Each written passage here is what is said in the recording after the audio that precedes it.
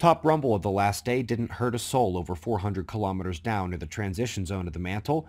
6.6 is a large blot echo, and the last time they took one that big in that location was just a few days before the major 2011 rumble near Fukushima.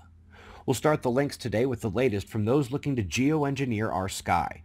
And folks, we normally like to lance David Keith in these coverage hits, but if he's Captain Chemtrail, Ken Caldera is Sergeant Spray out on the west coast at Stanford.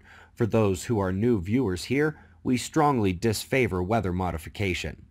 NOAA is taking steps to further understand the Holocene, the period since the last ice age, the last 12,000 years on Earth.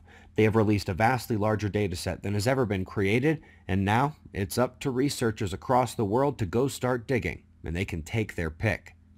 Quick note here about Comet Swan. If it seems like the moment you got interested in comets, they seem to find a bunch, welcome to the club. With a new comet discovered almost every day, at whatever point you get interested, you're going to notice how not alone the planets are in the system. Now hopefully here you can see from its arcing orbit, it does not intersect the actual orbits of any planets, and in terms of its tail material catching in the solar wind, it crosses the Earth's ecliptic plane in early May.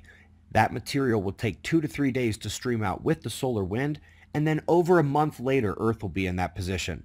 Late by weeks to see the effects, and all while her swan dive back out of the solar system occurs past Mars. Some cool shots up next. This is the actual foot cam from OSIRIS-REx doing a test descent and scoop on Bennu.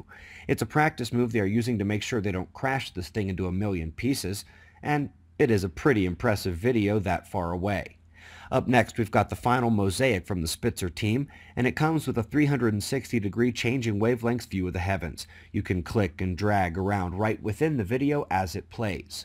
A quick little note here on Cheops from the ESA. It is now up and running and just got its first light curve of an exoplanet. If you're familiar with the launch of this modern field with Kepler, out ahead of the more recent TESS and W-FIRST missions, the Cheops mission is much more like Kepler, just with a major upgrade. I'm betting they get to finding 1,000 exoplanets a year within a decade. Last but not least, a key issue is coming up in Plasma Lab test beams that they just realized must also apply to the vastness of outer space. Perhaps nowhere more than when it comes to the distance things appear in the cosmos due to what they call gravitational lensing, which has so much more to do with the local magnetic fields and plasma saturation of the region than anything else. But the cosmic web might be subject to correction from the bias and errors the team recognized as not only invading their experiment, but invading their understanding of the cosmos as well. Just cross the street.